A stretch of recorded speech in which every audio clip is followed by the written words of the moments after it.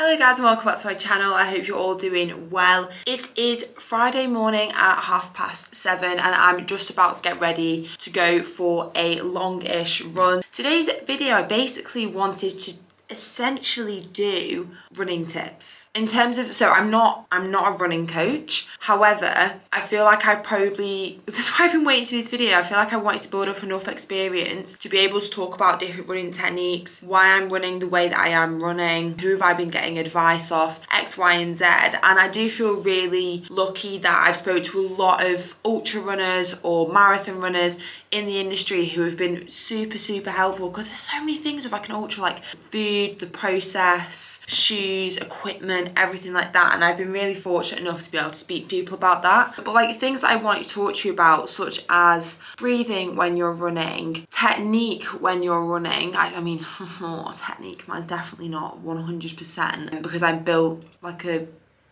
more, I'm not built like a bodybuilder, but I'm obviously muscly and I carry that muscle when I'm running, so I feel quite heavy and uptight when I do run. I try and relax. Some days I'm really relaxed upper body, some days I'm super tight and I can feel it when I run. But the first thing that I wanted to explain to you was actually running aerobically and something called MAF 180. The split is usually 80-20, so 80 aerobic, 20 anaerobic. But it's important to note that there's a lot of people who won't even do much anaerobic training at all. I mean, I'm probably one of those people at the moment. I can tell on my Garmin most of the time I don't do that much anaerobic work. I don't hit that threshold because I'm training for a 100k ultra and also a hybrid athlete doing a lot of strength training. The MAF 180 formula is where you subtract, so take away your age from 180 and that'll be your MAF 180 heart rate for aerobic runs, for example. So mine would be 155. If you are recovering from a injury or major illness, subtract an additional 10. So I would subtract 35. When I first started doing MAF 180 and my heart rate needed to be at 155, we're probably going back about 7 or 8 weeks that I've been doing it, maybe just over 2 months. At the start I felt like I was going really freaking slow. My issue was, if you've been watching my vlogs about the ultra anyway from the start, I needed to slow the fuck down. I was so used to running at pace and I was really struggling to do those distances, whereas now I can go off and do a 40k, be out for 3 hours 45 or whatever and actually feel okay when I stop and when I finish. My average heart rate for those runs now is around 149 to 153, which is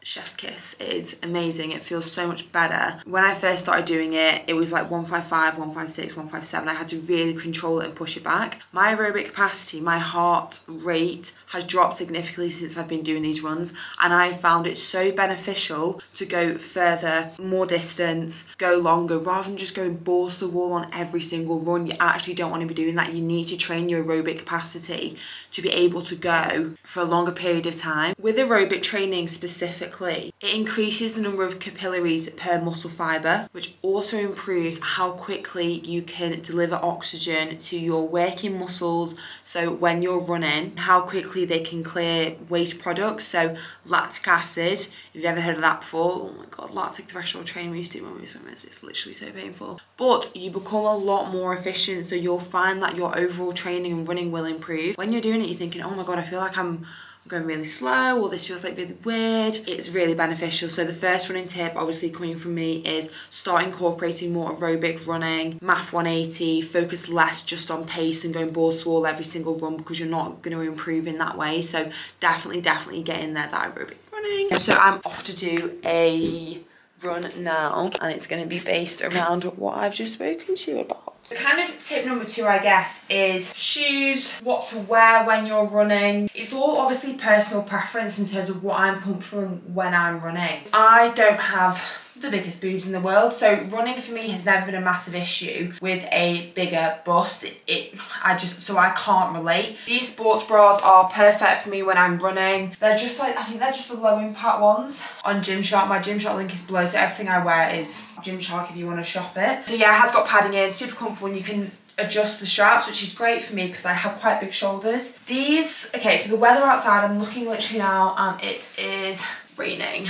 I'm going to throw on the quarter zip. The best thing about the quarter zips is you just don't feel like you get too like ridiculously hot, because I always get quite hot when I'm running. So I feel like I don't need that many layers. The best thing, you can have a zip up all the way, it's a bit colder, or you can have it down like I usually do, because sometimes I feel like it is choking me. If it's hot, I will wear the speed shorts always. So they have an underline, like an under knicker, and I prefer that than an undershort. I don't agree with an undershort. It rides up when I'm running. I don't like it. So just having like an under knicker, it's not going to ride up. It's just going to stay in the same spot. Toe socks. Okay, so these are the Indingy toe socks, and they're awesome. But a lot of the time I'll just run in the toe socks if I'm doing distance, or I'll just throw on a longer pair of socks. That's another point actually, between your runs you need to, I mean, if you are doing quite a lot of running, you need to be really careful of your feet and your toes. I at the start wasn't. I lost 2 toenails. I'm currently still now losing my right one because of it, and I used to getting really bad foot pain. So between your runs you should be massaging your feet, the bottom of your foot, icing your feet, looking after them, your toes and things like that, cutting your toenails down so they don't dig into your shoes, because that was one of the reasons why like I cut all my feet when I did that marathon. Top tip. Shoes. Going over footwear for running. This is definitely going to be personal preference. I think it is anyway. I've had so many recommendations for different shoes when I'm running. Now, this is the OG pair. As you can see, they're very tattered, and I now have this pair in black, which I think I'm actually going to wear for my ultra, because I just don't agree with trail shoes. Now, these are the Nike Air Zoom Tempo Next Percent. So these are the shoes that I'm also going to wear this morning. They agree with me. There's some shoes that don't agree with me. Now, these are really highly rated, and they're Sauconys. I don't actually know what type of Sauconys they are. Oh, the Endorph Speed.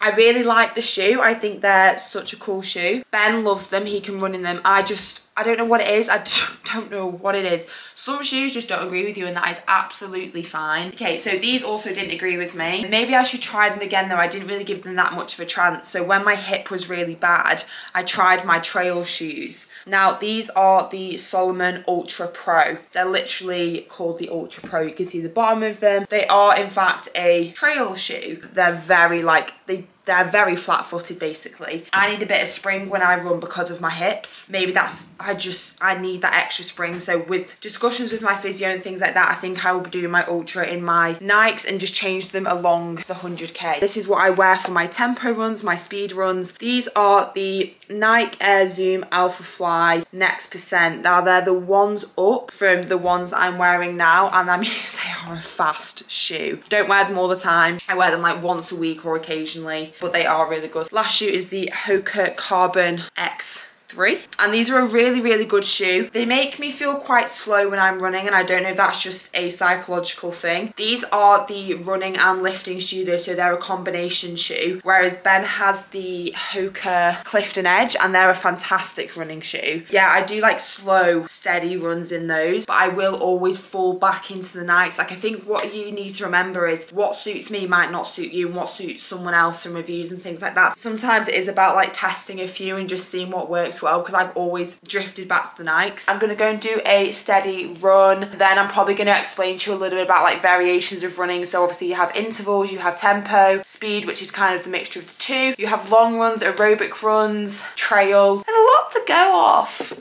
So guys, there was 2 things I forgot to explain before I leave for the run. So this is questioned so much in terms of what it is. This is a free train vest, and it holds your phone, it holds your keys. It's just simply basically that. Oakley sunglasses. I actually don't know what the style is called. And then this is my running pack. So this is more where I will hold.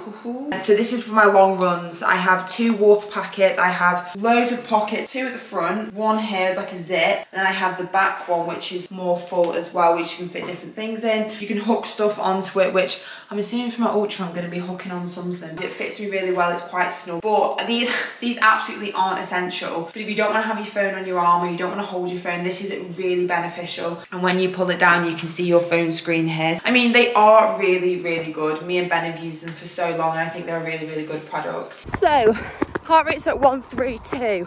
When you are running, one of the really important things to think about is your breathing.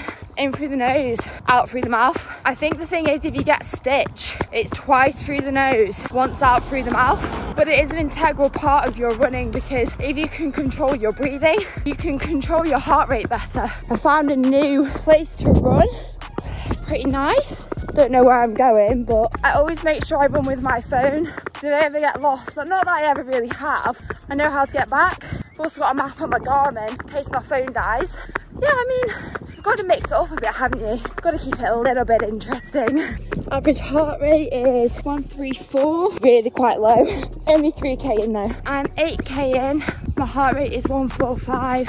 Really chilled, feeling really relaxed, controlling my breathing. So I just hit 14k. Yesterday I did a tempo, like speed, fast 14k and hit a PB. So it's a 9-minute difference from saying yesterday. It just shows how different some runs can be. Heart rate's at 149, so it's gone up a little bit. Not a lot, but I think I'm going to do around 18k just because I've got my gym session to get to as well. I set off a little bit late this morning. Done and dusted, 18k, 1 hour 32, 5:10 pace. Yeah, see, just aerobic, not at all hitting anaerobic there because my heart rate was pretty low. I'll see if my heart rate pops up. If not, I'll just have to put it on the screen. No, I'll put my heart rate on the screen. Hello everybody, I am showered, changed. Oh, whoa, you nearly fell. It was really good. I can't believe my heart rate was like 146 average. That is stunning for me, really stunning. Okay, now I wanted to talk to you about intervals, speed training, tempos, I guess like the mixture of training. So I've already been over aerobic training and the benefits of that and why you should be doing it, as well as a different variety of runs. Now, I used to just literally just like bomb 10 and 15Ks, like just go really fast all the time, and I wasn't really improving, and it's all I was really doing. Now, obviously my training's quite different because I'm training for an ultra and it's a very, very long distance, but I just wanted to go over the benefits of intervals and speed training. Interval training essentially works your anaerobic and your aerobic system, which when you're doing it for longer periods of time, so you practice intervals, your pace and the speed of your running is going to improve. As your muscles work harder during exercise, so training, running, you produce something called lactic acid. If you're working at a comfortable pace, so aerobically, it's quite easy for your body to flush out the lactic acid and you don't actually feel that bad. But when you are working harder, the lactic acid builds up, the fatigue builds up, the muscle ache builds up. And this is your lactate threshold. I mean, you have to work hard to get here. It's not just kind of a hard pace, you're literally pushing it when you're doing intervals, when you're doing hard work to reach lactate threshold. I've researched into interval training quite a lot, and before I started doing it, I had a lot of advice off people who are marathon runners, who are half marathon runners, who do interval training. Now, one of the things that I did actually want to read out to you in terms of one of the benefits of interval training, the body responds to interval training by growing extra capillaries to transport more oxygen to the muscles, including the heart, which I already spoke about at the start anyway with your aerobic training, and this will improve the efficiency of oxygen delivery. Now, importantly here with the intervals, it's the improved cardiovascular system, so how well your heart is working, and then this is combined with being able to essentially cope better with lactic acid buildup. Essentially, over time, you're going to be able to run at a faster pace. A faster pace, you're going to feel stronger for longer periods of time. Now, interval training is really tough. It can be super, super hard. With the My Coach School app, we have 2 different running hybrid programs on there, so running and lifting programs. Definitely go and check it out. Use the discount code I put on the screen and you can get 50% off your first month. I only share that on YouTube because you guys are super special and you deserve to have some discount. It is on the screen, the build and run programs, and they have interval training in. So one of the sessions, for example, is a 40-minute run, or I think we have 30 ones as well. So say for a 30-minute run, you could do 10 minutes easy, where you're keeping your heart rate nice and low, just like a warm up, and then do 10 minutes as 1 minute hard, 1 minute easy. And that hard, you are literally going for it, like you're going so freaking fast, you're getting that heart rate up, you're building the lactic acid up, and then you go 1 minute easy, or you could walk and then do 10 minutes recovery run at the end. Now, intervals are short periods of time, they're shorter runs. The one thing that I have stopped doing for my training is interval runs. runs, and I do more so tempo runs. This is a type of training which is maximal steady state training. Now, I stopped doing intervals because when I was going hard on these 1 minute periods, it was just triggering something in my hip, and I just don't know what the fuck it was. I decided to start doing more tempo runs because, one, I don't really, for me personally in the moment, because I'm training for 100k, don't really need to be doing that many short interval bursts. It's not massively as beneficial for me because I'm not going to be running at pace. However, the tempo runs, so yesterday I did a 14k tempo run. The week before I did 12, the week before that I did 12 and 10. So I've built it up, and I'll build it up to probably like 16k. I am going pretty damn hard on these with about an RP of 7. My pace yesterday was 4:27 for 14k. It was actually a PB. I mean, because I'm not used to doing it, they are actually quite fast runs, and they're really, really challenging for me. I find them challenging, and as a mental attitude for me, I think they're more beneficial because I know I'm going to hit peaks and troughs in my ultra, and those troughs when I'm feeling super, super low and feel like I can't carry on. That's where that mental attitude of doing those tempo runs and